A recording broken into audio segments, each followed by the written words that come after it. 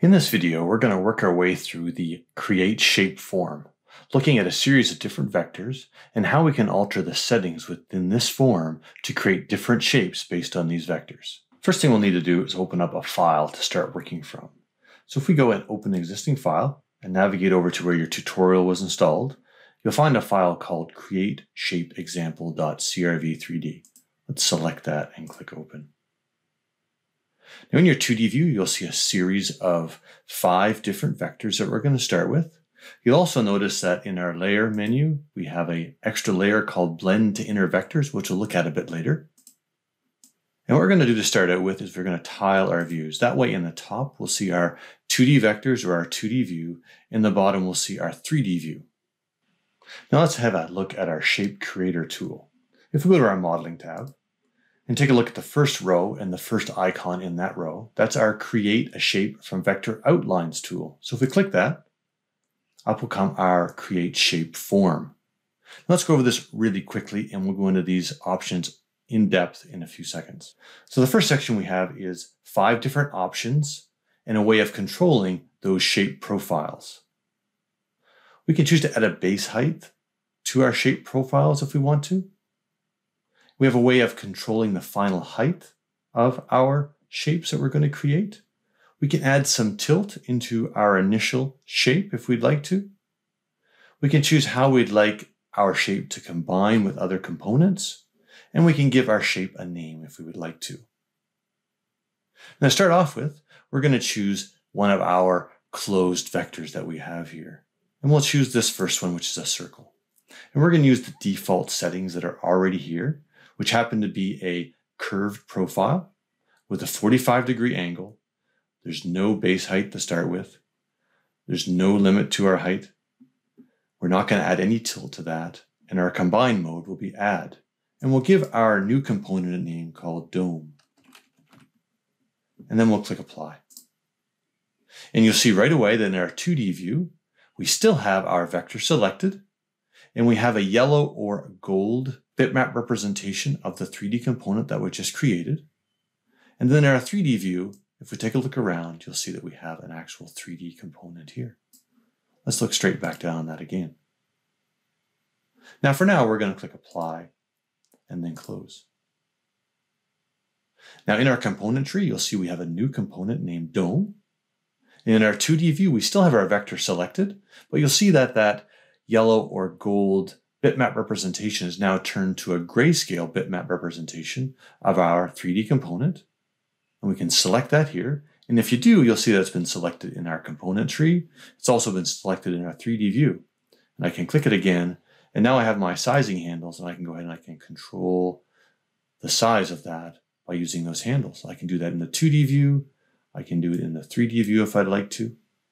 Now, for this particular shape, we're going to delete it now. And there are several different ways that we can delete this component. We can right click on our 2D view and choose delete from the dropdown. We can right click on our 3D view and choose delete from the dropdown. We can go over to our component tree and right click on that and choose delete from that dropdown. Or with that component selected anywheres, we can just press delete on our keyboard and that component will be deleted. Now let's go back into our shape creation form and see what other options we have to control the way that that dome is being made. So let's just go ahead and re-click on that and we'll reselect that circle we had a moment ago.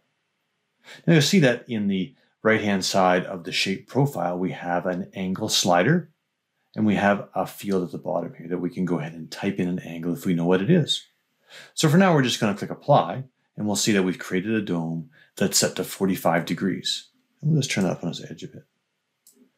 Now we can use the slider if we'd like to increase the angle, or we can use the slider to decrease the angle. And we can also go into the negative if we would like to create more of a dish shape. Now, if we know the exact angle we'd like to, we can go ahead and type it in here. So let's say we know it's going to be 55 degrees, press the space bar, and we'll see that we get a dome that's set to 55 degrees. Let's go ahead now and put this back to 45 and press our spacebar. If I would like to add some base height to my initial component, then I can go ahead and do that by just typing in a number here. So in this case, let's put in 0.125 and press the spacebar. And you'll see that I get a bit of base height added to the bottom of my component. I can also use the slider if I'd like to, if I like to have a more of an organic feel, where I can just kind of choose whatever looks good. And if I want to set it back to 0 again, I can go ahead and type 0 in the base height field, or I can just double click on this little tick mark here and it'll go back to 0 again. Now down here when we're controlling our final height, I've set it to be no limit. So it'll grow this shape up to the 45 degrees and come back down again. Let's go ahead and turn that up a little bit more. Now let's limit our height. Now as soon as I click limit height, it picks up the dimension from down here in this field. So it will grow the shape up to 0.4 of an inch and then flatten off. And if I hover over the yellow or gold bitmap representation of the shape in the 2D view, you'll see that down here, the Z height is set to 0.4 of an inch. And I can change that if I'd like to by using the slider.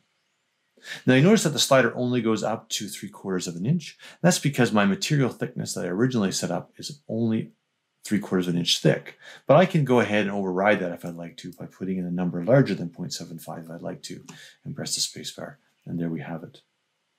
So let's just go back now down to somewhere around there. Now if I'd like to, I can scale to an exact height. So let's say I know I'd like to have my height to be exactly 0.45 of an inch. Press the spacebar, and there we have it. This is actually the height of this is going to be 0.45 of an inch right in the center. Now, if I'd like to, I initially can add some tilt to my component. And to add tilt, what we're doing is we're adding in a wedge or an angled plane to the bottom of our component. It's like a base height, but with an angle to it. So let's just go ahead and turn on tilt. And to set the tilt, we need to set up 2 anchor points in our 2D view. So we'll click set, and we can drop one over here. Our initial anchor point, let's zoom in a little bit. And then I can also put my other one over here. And you'll see that in my 3D view, I get an angled tilt plane to the bottom of my component. Now, by default, you get 10 degrees of tilt. If I want to change that to 5, I can just simply type in 5 and then the spacebar. I can also click this little down arrow and I can do it organically again and just kind of choose from the slider until I get the right amount of angle that I'd like. And then I can turn that off if I choose to. And again, I have the 4 different combine modes here that I can choose to set for the initial component. If I'd like to, I can always change it later. But I've got add, subtract, merge high, and merge low. And then you can name your component again, whatever you'd like. Now for now, we're just going to call this dome. And I'd like to create another component right away. So I'm going to go ahead and choose apply, and then start a new component. And I'm going to choose this rectangle vector. And we're going to choose to make that an angular profile at 45 degrees. We'll just click apply so we can see what that looks like. We can go ahead and make that a little less of an angle if we want to. That looks pretty good. We're not going to give it any base height. We're going to leave the final height to no limit. We're not going to add any tilt. But in this case, instead of leaving it as an add component, we're going to change that to be a merge high component. And we'll call this rectangle. We'll click apply and then close. Now you'll see that I have those 2 components here in my component tree. I have the rectangle set to a merge component and the dome set to an add component. Now I can choose my rectangle component and I can drag it into my dome, and you'll see what happens in my 3D view. Now it's merging in with that dome. If I look straight back down on it again, you'll see what the result is. Now I can right click on this and I can choose combine mode, add if I'd like to. And you'll see that now if I roll up on the edge, that the dome is being added to the top of my pyramid, or my pyramid is pushing my dome component up a little bit on that edge. And I can right click and I can change that back to merge if I'd like to again. And then look straight down on my component again and deselect both of those, and that's the result. Let's just go ahead and hold down my shift key, and we're going to select both of those, and we'll press delete on our keyboard and get rid of them. Go to our 2D view, we'll press F on our keyboard to fit that to our screen.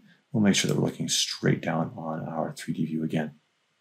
One more thing I'd like to point out before we move on is that the vector that you use to create the shape with will retain all of the parameters that you've chosen to create the last shape with. So if we go ahead and bring up our shape tool again, and I select this circle, note what happens in our create shape form. It goes ahead and picks up all the settings that we used before to create a shape with this particular vector. And that's really handy and good to know in case you need that information. So just go ahead and close that down for now. Now let's explore some of the other shape profiles that we have to work with. So let's just go ahead and select all of these by drag selecting from the right to the left and go into our shape creation tool. And let's start off with our dome shape. And we're going to set this to be 45. And then we're going to click apply. And we'll see that we'll have 5 different shapes created in our 3D view.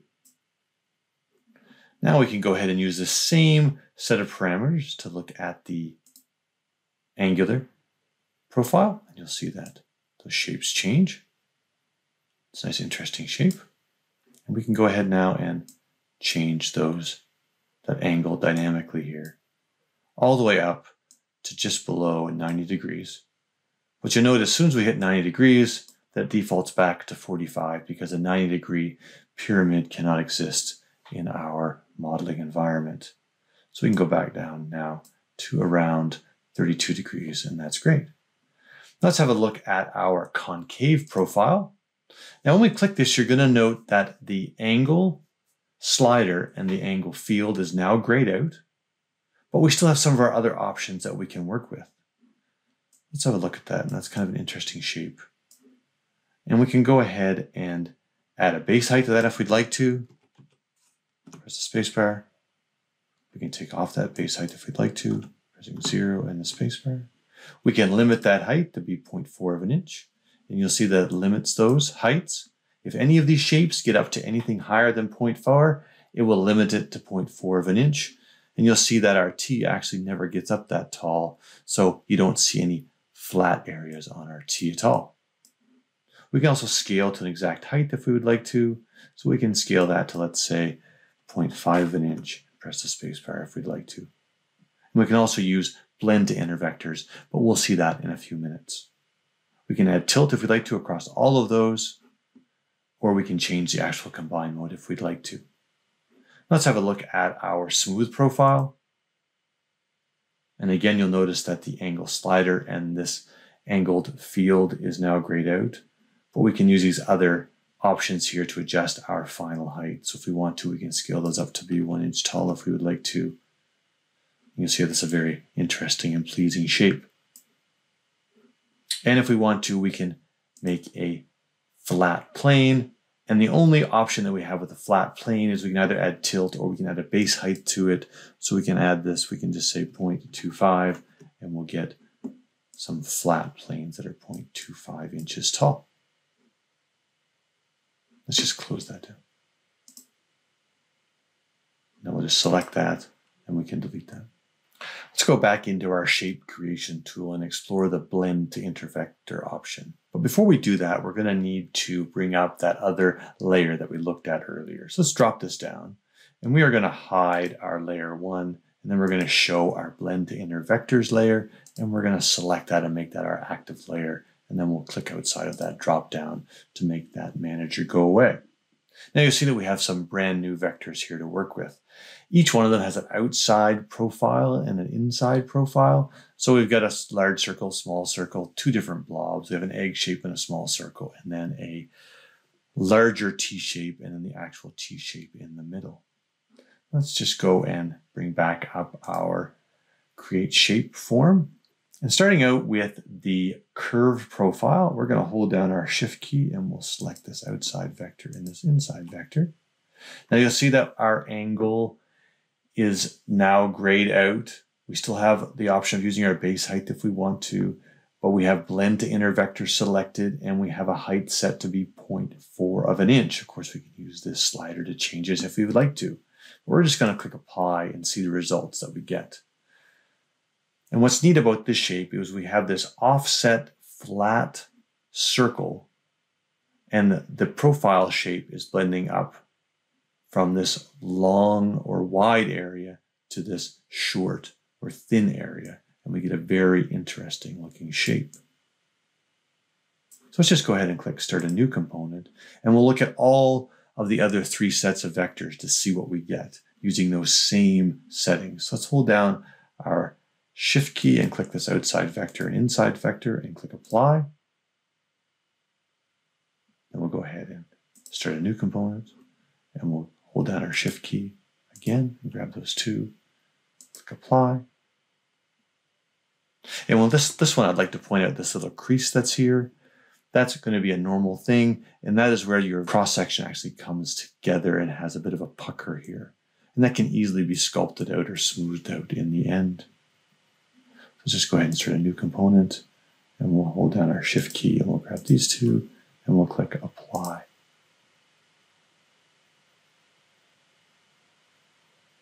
And then we'll close that down. And you'll see that we now have 4 components in our component tree, and they're all using that blend to inner vector. Just go ahead and select the top one, hold down our Shift key and select the bottom one, and we'll delete all those components. Now what we're going to do is we're going to go back into our shape creation tool, and we're going to explore the rest of these other shapes using this same setup that we have. So let's just go ahead and drag and select all of these different vectors, and we'll click Apply. And this will show us what we just saw a second ago because we're using the same curved profile. Now let's have a look at what it would be if we use the angular profile. Now let's have a look at the concave profile. Then have a look at the smooth profile. And there we have it. You can see how blending to an inner vector will give you some nice smooth shapes. Let's go ahead and close that down. Straight back down to our 3D view, and then we'll select those and take those out of there. We hope that you found this Create Shape guide helpful when it comes to designing your own shapes to start building your own components from.